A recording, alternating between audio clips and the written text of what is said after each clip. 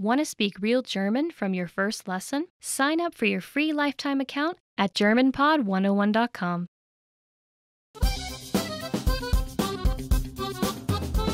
Welcome to GermanPod101.com's Deutsch in 3 Minuten. The fastest, easiest and most fun way to learn German. Hallo, ich heiße Laura, sehr erfreut. Hi, I'm Laura, nice to meet you. In this series, we're going to learn basic German expressions. It's super easy and it only takes 3 minutes.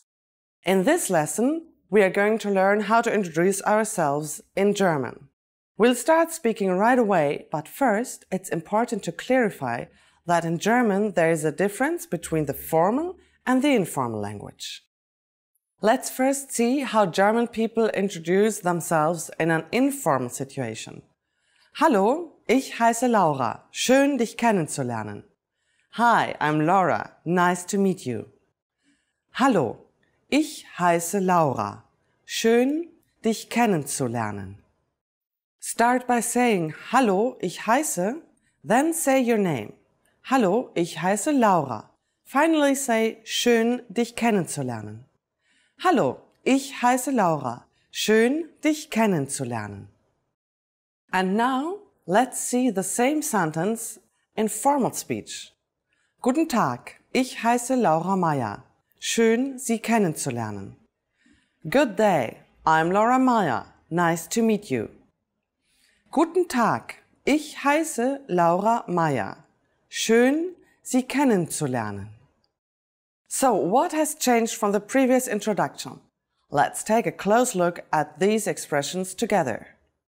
Hallo has been substituted with the formal greeting Guten Tag, German for good day. Ich heiße Laura has not been changed. Ich heiße simply means I am. However, during a formal self-introduction, we also say our last name. So I said Laura Meyer. Here, you would say your full name. Finally, pay attention to the ending. We went from dich kennenzulernen to Sie kennenzulernen. What is changing is the German word for you. In a formal sentence, we use the more polite word Sie. One more time. The informal way to introduce yourself in German is Hallo, ich heiße Laura. Schön, dich kennenzulernen. The formal way to introduce yourself is Guten Tag, ich heiße Laura Meyer. Schön, Sie kennenzulernen. Now it's time for Laura's insights. When you introduce yourself, it's a good habit to shake hands. If you're not sure whether to use schön dich kennenzulernen or schön Sie kennenzulernen, just say simply sehr erfreut, as I said at the beginning of this lesson. If you use the correct sentence with German people, they're definitely going to be impressed. In the last lesson, we learned how to introduce ourselves in German. Today, we are going to learn how to use good manners as we thank people. Fertig? Are you ready? Los, so let's start. There are several ways to thank someone. Let's start with the easiest. It's just one word, danke.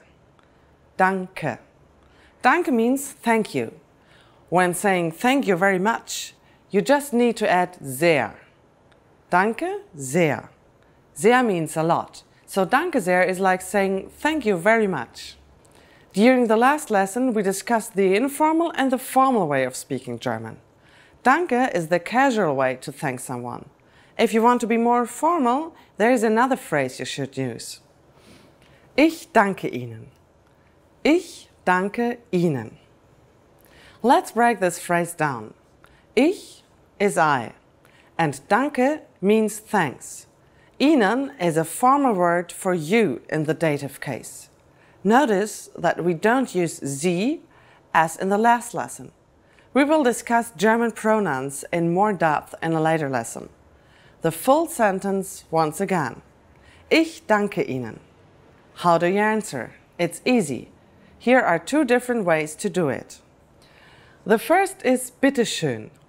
Bitte schön. Bitte schön can be used with just about anybody. The other way to say you're welcome is the expression gern geschehen. Gern geschehen.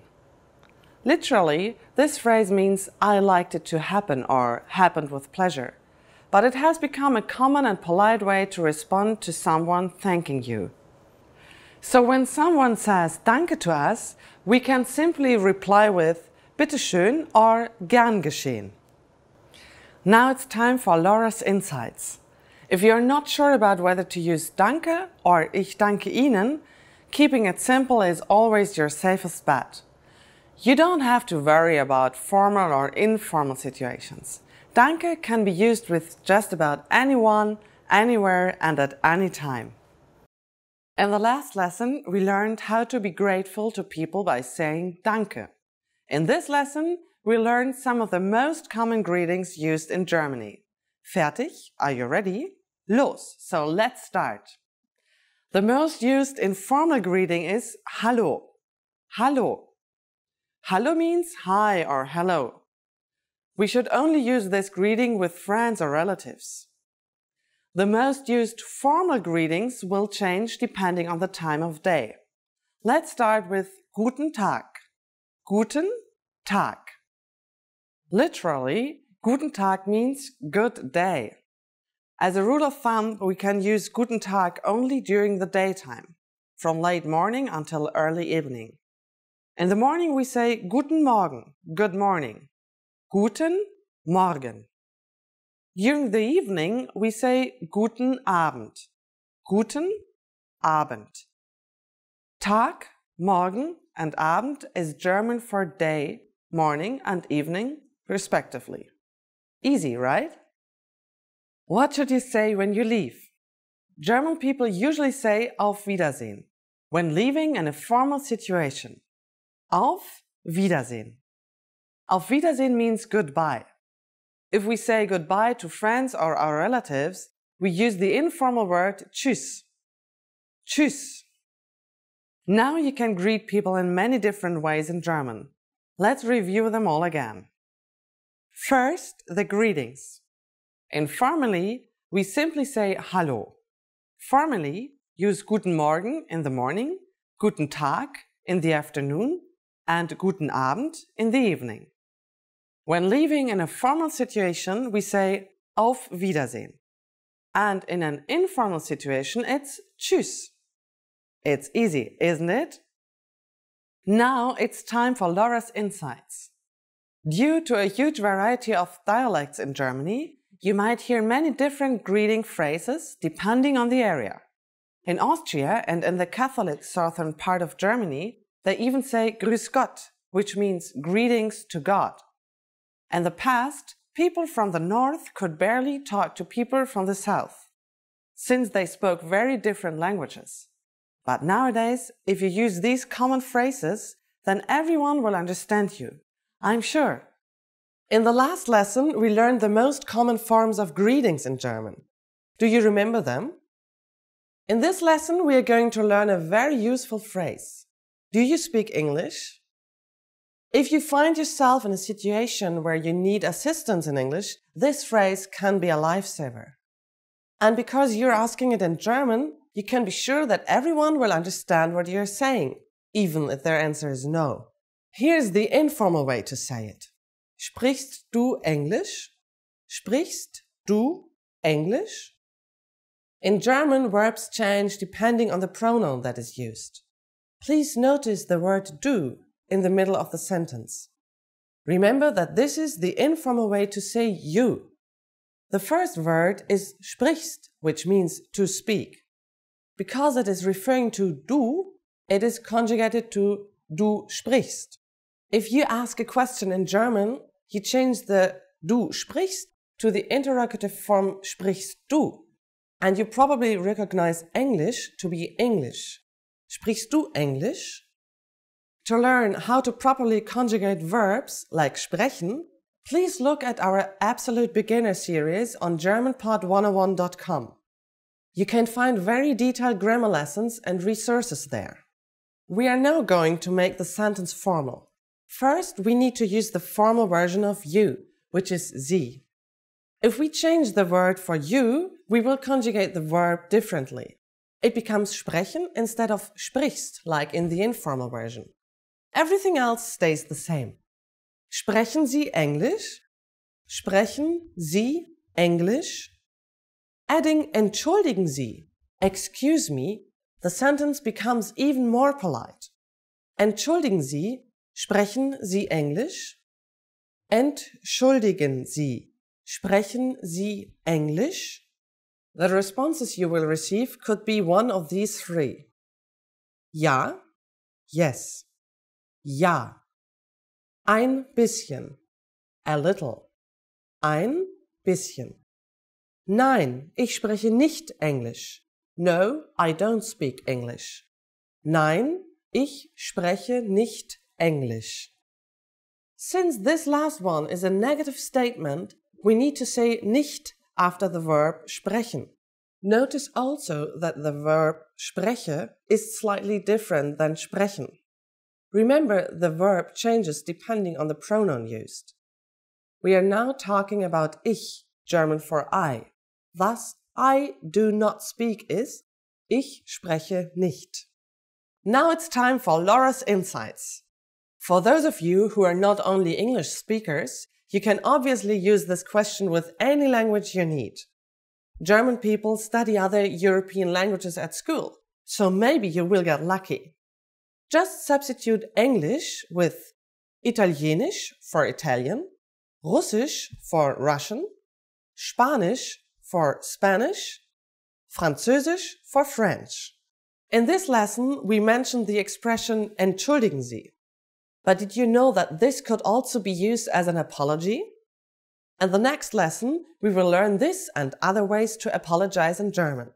It's never too late to show your good manners with German people. I'll see you in our next Deutsch in 3 Minuten lesson.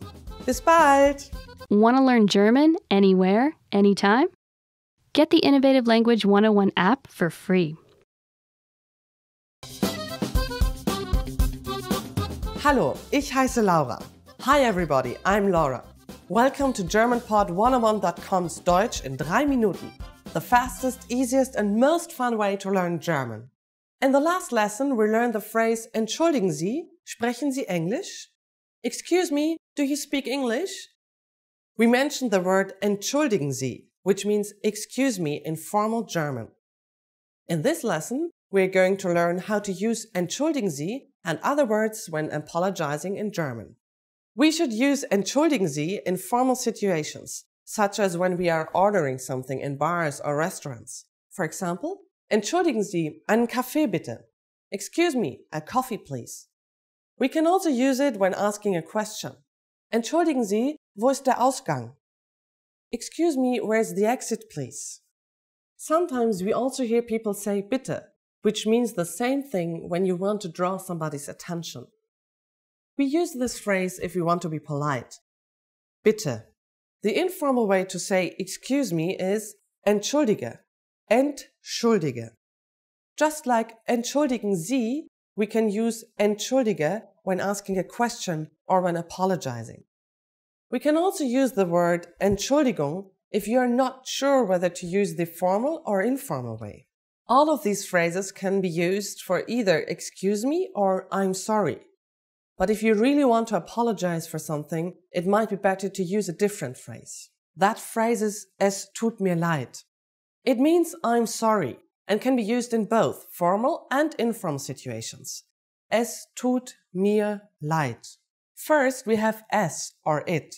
Next, we have the German word for to do, conjugated for the pronoun es, tut. The word mir is German for me. Finally, we have leid, literally meaning sorrow. Es tut mir leid. Now it's time for Laura's insights. Please remember that in Germany, if you accidentally bump into someone, we don't say I'm sorry, es tut mir leid. Instead, we say entschuldigen Sie, entschuldige or Entschuldigung. Are you able to count in German? In the next lesson, we will learn the numbers in German from 1 to 10. In this lesson, we are going to learn numbers in German. Yes, numbers, Zahlen, from 1 to 10. And you are going to learn them in only 3 minutes, 3 Minuten. Are you ready? Let's start. 1, 1, 2, 2, 3, 3, 4, 4, 5, 5, 6, 6, 7, 7, 8, 8, 9, 9, 10, 10. Okay, now repeat after me. I'll say the numbers and give you time to repeat each one. 1, 2, 3, 4, 5, 6, 7, 8, 9, 10. Great job! Do you know what comes before 1? Right, it's 0. 0. You don't have any more excuses. You can now give your friends your cell phone number in German. Let's try together. We'll use the phrase meine Nummer ist, which means my number is. Meine Nummer ist. Meine Nummer ist 030 4122 5968. Can you read it by yourself? 030 4122 5968. Perfect! Now it's time for Laura's Insights. When you go to the office or department store in Germany, you sometimes have to stand in a line with a number. When it's your turn to check out, they screen Nummer 1, Nummer 10, and so on. Learn your numbers well so you can be ready. Do you know the German word for 100?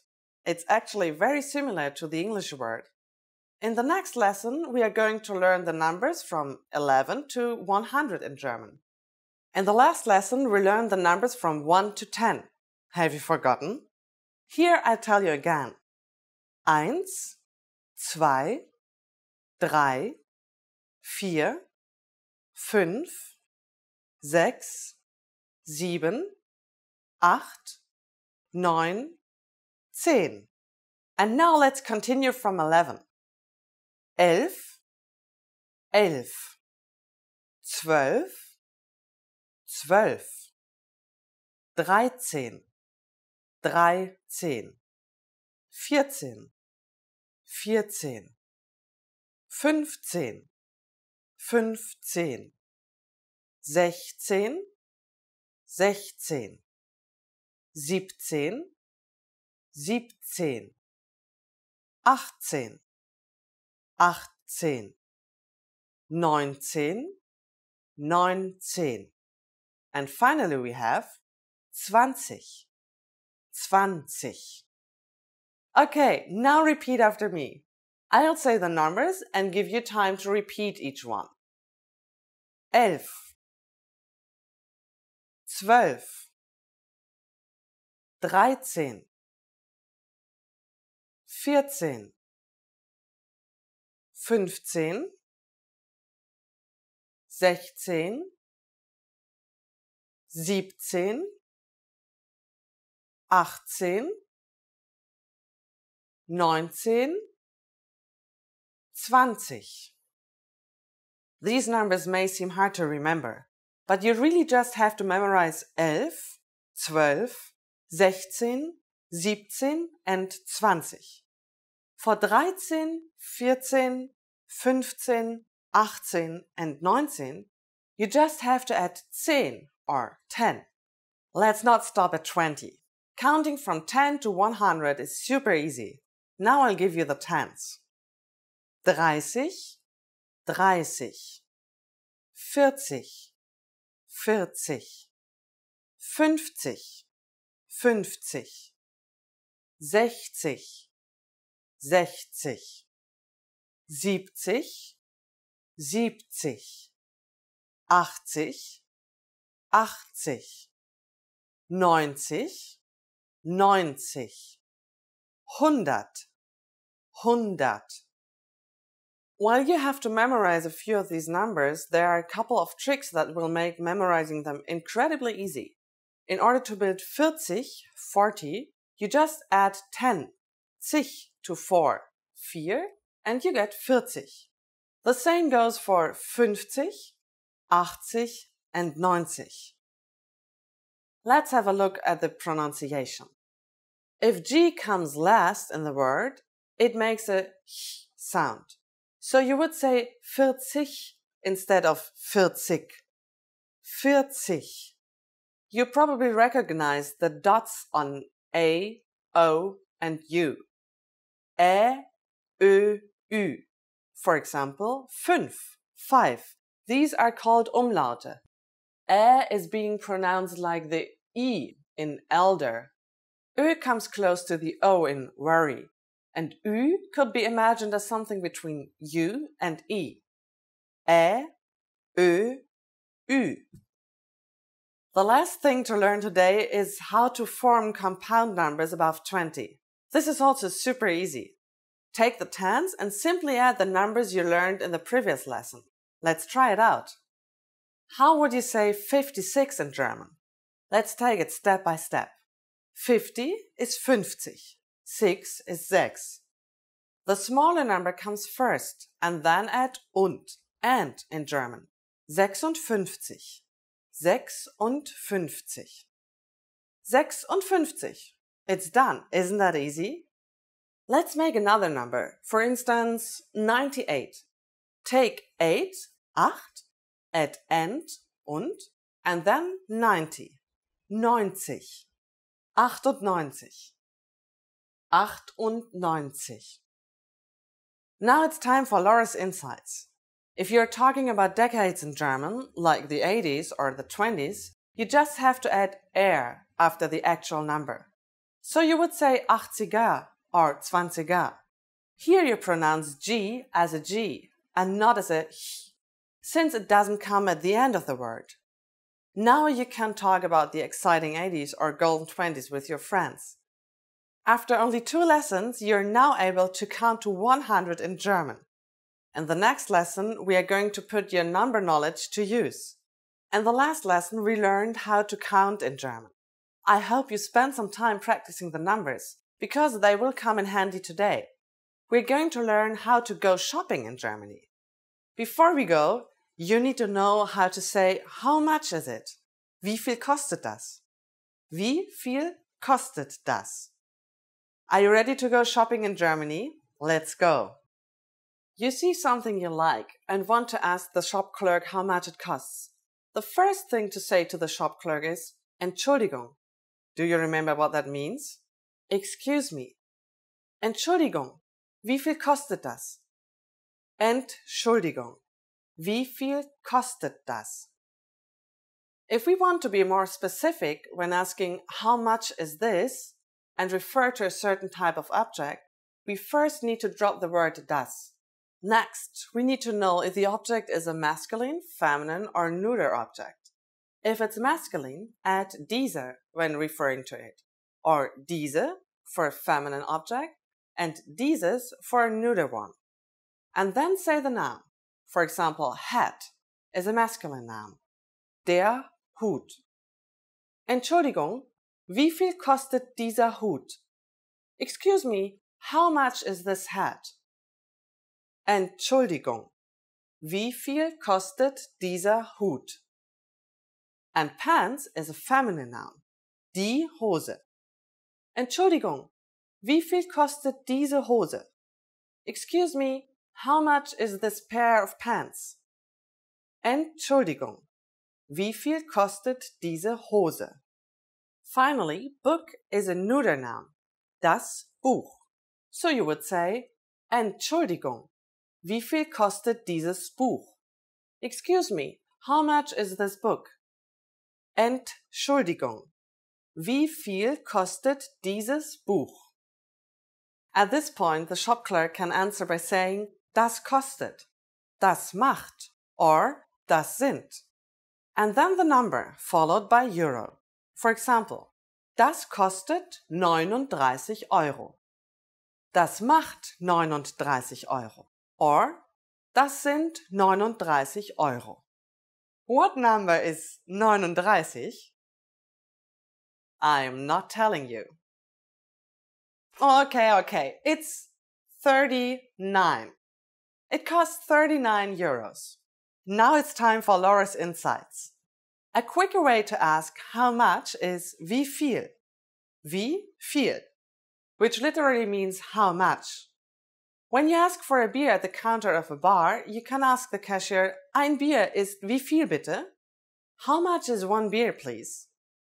At this point, can you count euros in German? We're going to learn how to do this and much more in the next lesson. I'll be waiting for you in our next Deutsch in 3 Minuten lesson. Bis bald!